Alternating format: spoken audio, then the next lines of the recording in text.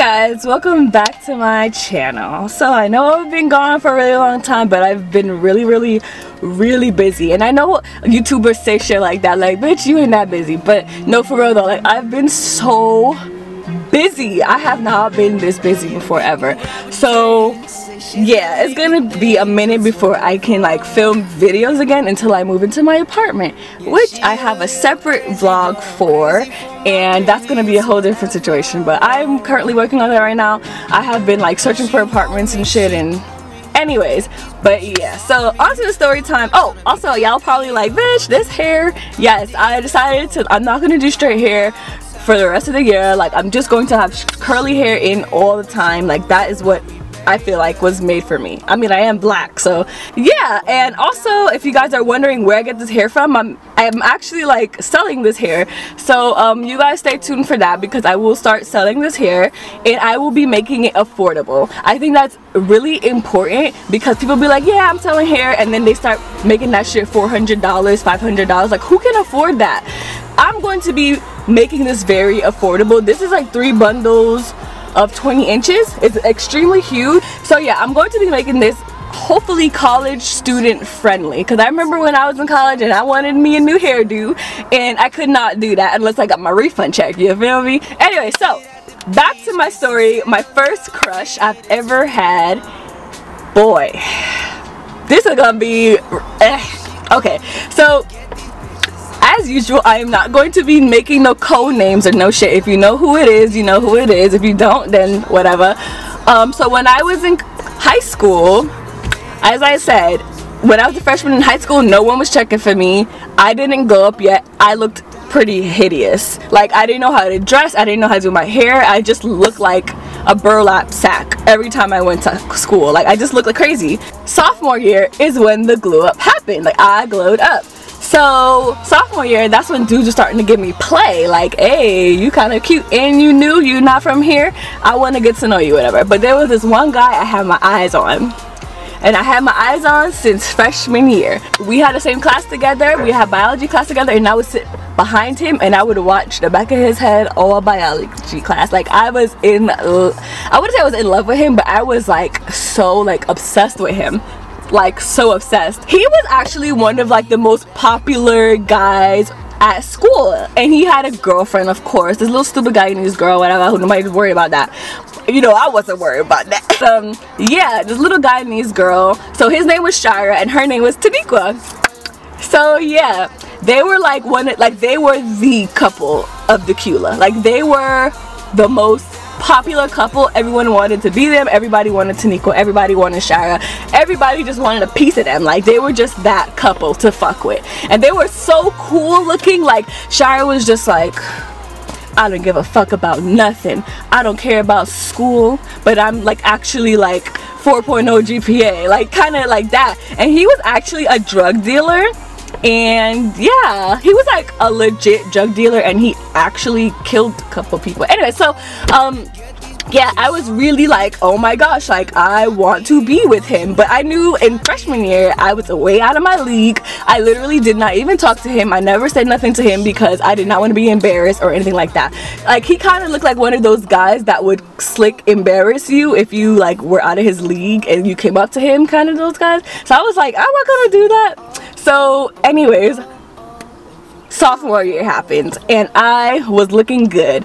And then I remember one day he was kind of just looking at me like, what's up, what's good? So somehow we started talking, and I was like, oh my god, the finest guy in school wants me. Like, he's like actually like giving me some play. Like, he's actually interested in getting to know me, whatever. Mind you, he had this little girlfriend. They would be off and on all the time. If you like watched my I'm a Homewrecker video, it's the same couple. It's the same couple. I was like not even worried about her. I was just like, you know what, he's trying to give me play. That's all I'm worried about, because I want him to be my man. I'm fine, he's fine. We're gonna be the new, you know, it couple in high school. So that's the only thing that's worried on my mind. So yeah, mind you, I was a side chick the whole time. There is, like, both of us were side chicks the whole time. Let me just clarify that. There is no such thing as a main chick. there's no such thing. Both girls are getting played in this story today.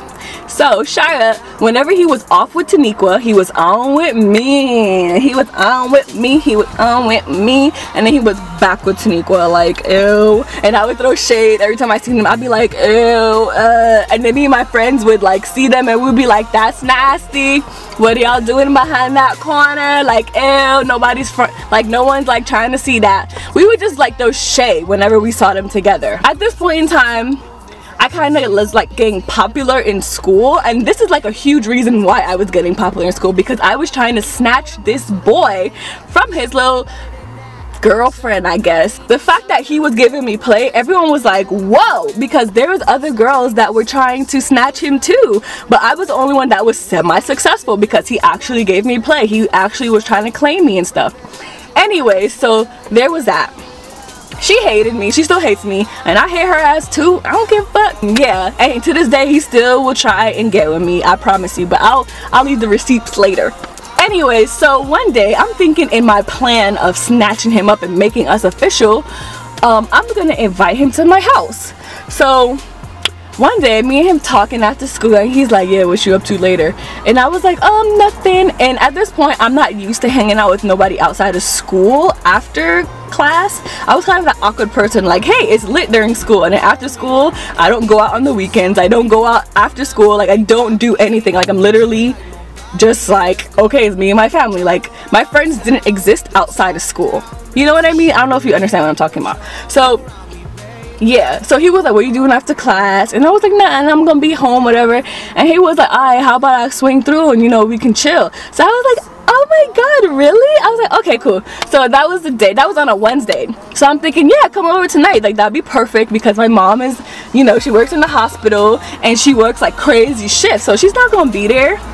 So boy, oh boy, he comes over. Mind you, he doesn't have a car. He don't got nothing. He had to have, like, before Uber was a thing, he had to have people, like, text people. They would come get him wherever he was at in Georgia. They would come get him, because he was that nigga. Like, everybody fucked with him. So he would have people come and snatch him up, drop him off. Even if it's like East Bumblefuck, they will drop him off wherever he wants, and he will call somebody else and they'll come pick him up when he's done. So he had somebody drop him off in front of my house. He came in and I was like, hey Shira, I was just waiting on your call, you know. So anyway, so we were chilling, Netflix and chilling. We're chilling in the bed. Mind you, this is like one of the first times I've had sex. Like, it wasn't my first time, but it was like one of the first times, you know what I mean, those first trial runs.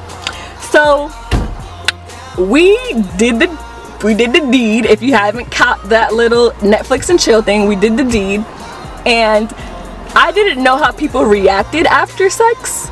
I was like really new to it, so after we finished I was like, woo, oh my god, wow, I feel like a new woman. Like, whoa, that was whew, is it hot in here or is it just me? Like, whoa, I was just so extra. I was so dramatic. I was just like doing the most. I was just like, wow, oh wow, Shira, oh my god. And he was just sitting there like, are you okay? And I was like, yeah, I'm okay. I just thought, I didn't know what to say. So he was just like, okay, okay. Anyways, so after he was like, you know, getting ready to leave, guess who pulls up?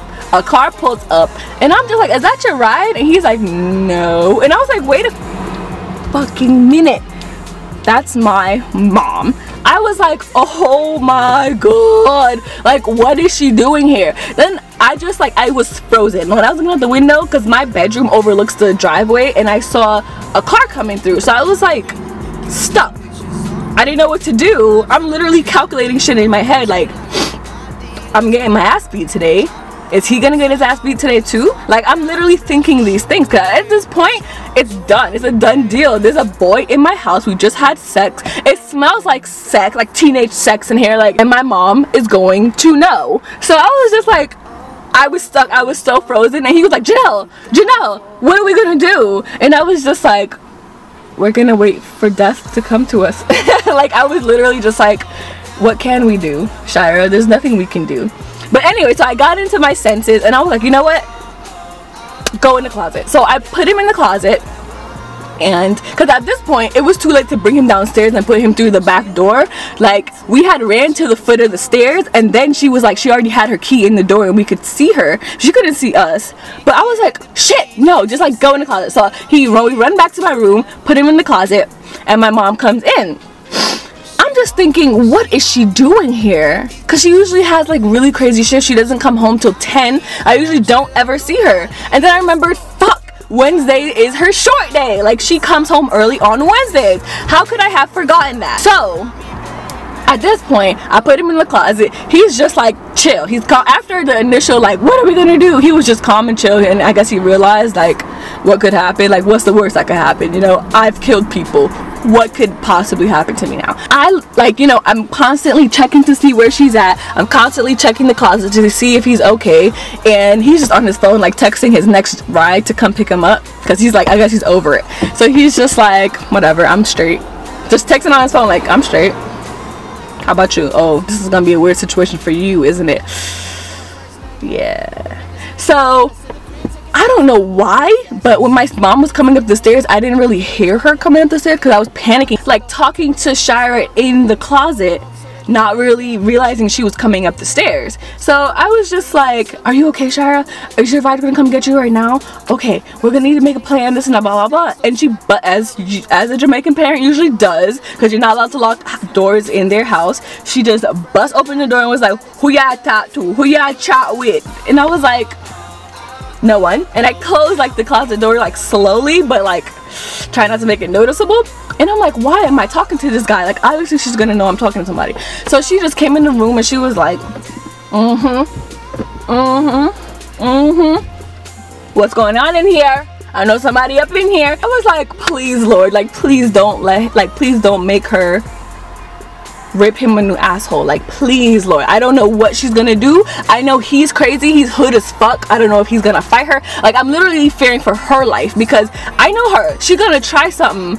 But him, he's a psychopath. Like, he's a drug dealing ex-convict, fucking like, I kill people, I shoot people, like what she actually has done. Like, one of those I'm from Gwinnett and I need to prove myself to the world that I'm hood kind of guys. Like, I'm suburban but I want to be hood kind of guy. And yeah, so I was like, I really don't know what's gonna happen. So she's checking the bathroom. She's like being super extra because my mom is really dramatic.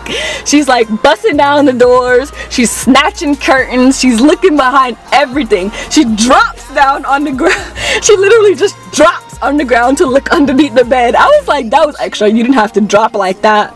Like a full just drop. She looks under the bed. She actually checked in her room to see if I put him in her room, and nothing. And I'm thinking that's the perfect time for me to go in the closet, snatch him, and make him run downstairs. But then she leaves her room, but something is just telling her someone's in the house. And she finally goes into the closet, and the whole time I'm just like literally like screaming, I don't know what to do. She opens the door, Shira's just standing there like, what up? He literally says, what up? Smiling and laughing the whole time. He was just like, what up? Like, I didn't know what to do. But me seeing him smile and laugh kind of took pressure off me. I don't know why, but it took pressure off me and gave me some boldness, gave me some confidence. So she was like, who are you? Get me out! Who are you? What are going in here? Like, she's like, do you have sex with her? What's going on? Like, sorry, my Jamaican accent can only go so far. She was like screaming at him, and he was like, he was laughing the whole time. And I guess he realized I don't really have to answer any questions. She was like, who are you? What is your name? And he was like, Jason. He was like, Jason? And she was like, she was asking him all these questions, but he wasn't answering. So she was like, you know what, just get out of my house, just get out. So he just was like, okay. And then he just opened the door, started walking, and then he walks down the stairs. I'm looking at him off like the balcony. My mom's looking at him. She's so mad. She doesn't know what to do. She wants to put her hands on him, but she knows. She just has that look, like that hood look, that I don't give a fuck look, that I will shoot your ass up look. Like he has a really mean looking demeanor. He's walking down the stairs. He looks up and he's like, I see you tomorrow, Janelle. And I was like, bye, Shira. Or I know I was like, bye, Jason. And my mom blows, like her mind is blown. Because at this point, she's like, what is going on? What do you mean, see you tomorrow? At this point, we go to the same school. So yeah, we're going to see each other. But he was just like so bold with that shit. I think I was like, my panties almost dropped at that point. I'm not gonna lie, my panties dropped a little bit. My mom was so mad. She was like, what? What do you mean see you tomorrow? I'm calling the principal, this and that, blah, blah. And then she was like, as Jamaicans do, they get really like extra. And she was like, if you wanna go live with him, go live with him. I'm done with you. Go pack your shit up and go live with him. And at this point, she's trashing my room. She's like, everything on my dresser, she just took, like, she just, like, everything on the floor, just, like, taking my clothes out the closet. Like, she's just, like, going ham for no reason. Like, I'm just, like, okay. And I pick up my school bag, and I head downstairs. I literally did not touch anything. I just grabbed my school bag, I head downstairs, and, I was like, peace. And then I walked through the door and I started walking and I can't find him nowhere, so I'm assuming his ride came. So I'm calling him and I'm just like, Shira, my mom kicked me out my house, can I spend the night by you, this and that, blah blah blah. When I say I had so much confidence, because he was like confident, so I was confident, and my mom literally didn't know what to do. So she was just like, get out my house. Like, that's how she was. She was like, get out my house, I guess. Like, when she kicked me out, she didn't really mean to kick me out, I guess. So I was walking up the street thinking, okay, I'm gonna call my little scammer boo up and he's gonna come and snatch me up and we're gonna go live a Hollywood gangsta life together. So he finally answers the phone and I'm just like, my mom kicked me out, can you come get me please? I got my bags and everything, I'm ready. You don't have to meet me in front of my house. I already walked up half the neighborhood, so you can come get me. And he was like, no, you need to go back into your mom's house and go apologize, because I can't take you nowhere, girl. What do you mean? And I was like, my heart like broke, it shattered. I was like, but she kicked me out, Shira. And he was like, you need to go apologize to her and go back in there, because I'm not coming to get you. I gotta go, bye.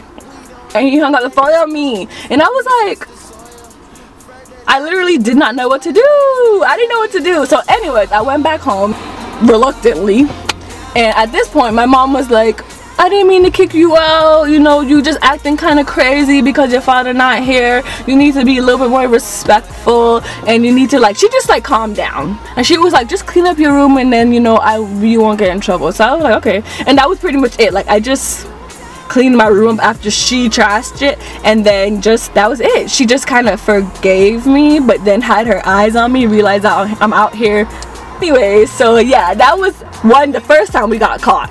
The first time we got caught with my scammer boo.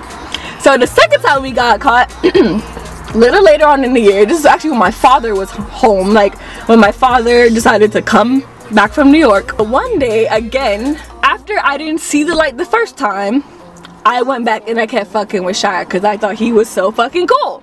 So again, I think I had like ISS that day, which is in school suspension. In school suspension.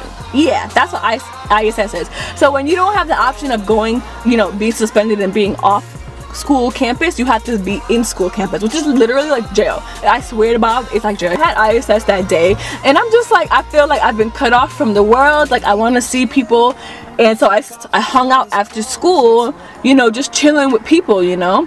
So one day, Shire just happened to be after school. Well, he's always after school, drug dealing, so whatever. So he, you know, hits me up and he's like, what are you doing? Let's meet up, whatever, blah, blah, blah.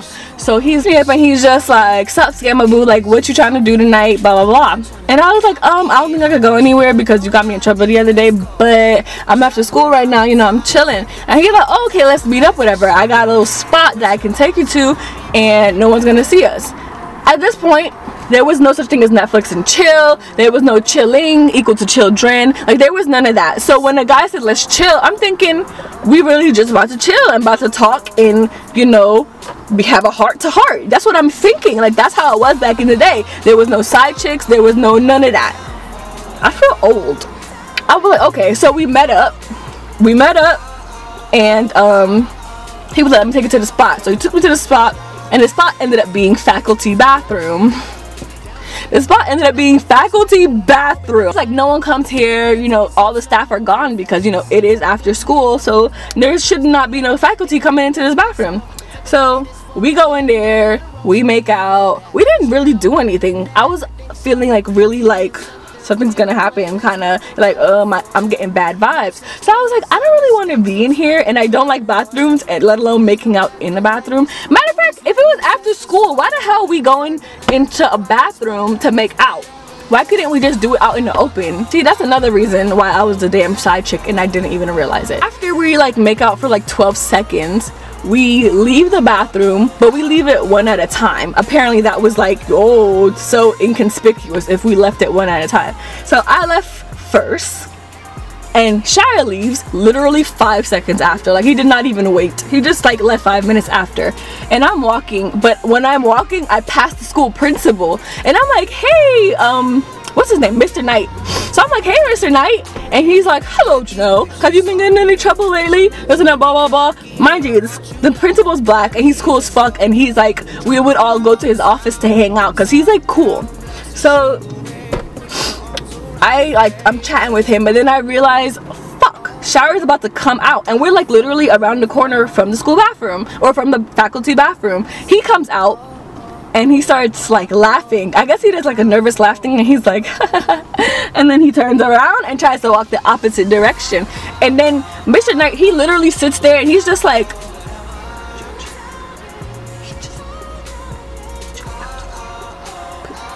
and he's putting the pieces together in his head, and I'm like, okay, gotta go, Mr. Knight, see you tomorrow. And I start walking, and he's like, hey, both of y'all, come over here right now. He was like, what were y'all doing? Y'all both came out that bathroom. I saw both of y'all come out that bathroom. Y'all thought y'all slick. Y'all little fast goats out here think y'all slick, just out here humping wherever y'all can find. Y'all, any little thing, every place y'all trying to hump in, every little place. But Shire's just laughing, and I'm just sitting there like, wow, this is happening again. Like, what the fuck?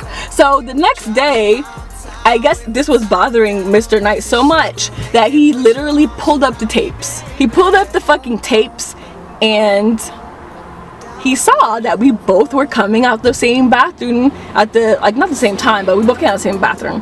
And he was just like, y'all thought y'all were fucking slick. Like, y'all thought I wasn't gonna see. Anyway, so after that, he sent me home. I don't even think he sent Shire home. He hates Shire, so that's why he pursued it. But with me, I guess he would have been like, whatever. I don't know. He just hates Shire because Shire gets away with so much because everyone else loves him, because he's actually like a little charmer. But Mr. Knight hated his ass, and he would have had any opportunity to suspend him or expel him, he tried to do it. So he ended up calling my parents, and at the time, he was kicking me out of school. Well, like for the day, whatever. And that was when my dad was home. He came, got me. He was so mad for like a couple hours. Like, he didn't even say nothing to me. How mad he was that I got caught in the school bathroom, in the faculty bathroom with a boy. Even though I tried to tell her, I didn't really do anything. But at that point, it just looked really bad. Anyways, that was the first time I ever got a beating in my entire life. And yeah, yeah, well, it was a beating. That was basically my 2 times I got, you know, caught with the dumbass boy who actually had a baby the whole time. I didn't even know about that. Like, anyways, I got caught with that fool, and he had a girlfriend the whole time anyway.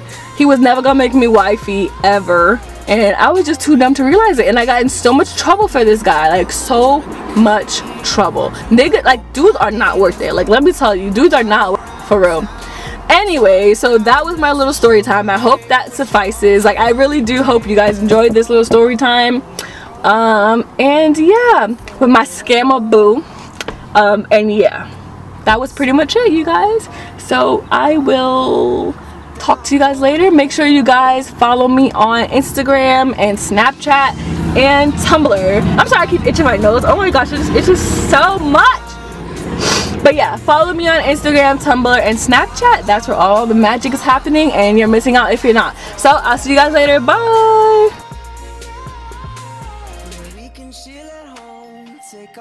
Let me tell y'all something. Rihanna is trash. It don't matter what a peasant like me thinks though. She's out here, she's slaying everybody.